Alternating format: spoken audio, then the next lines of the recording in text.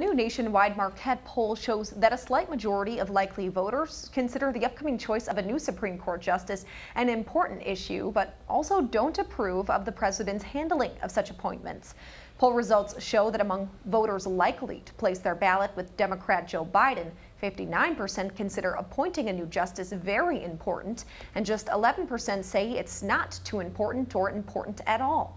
For voters likely to vote for President Trump, the numbers are similar, 51% saying a new appointment is very important, and only 15% say it's not important. However, when it comes to Trump's job approval ratings, 52% of all likely voters polled disapprove of Trump's handling of court appointments, and 47% approve.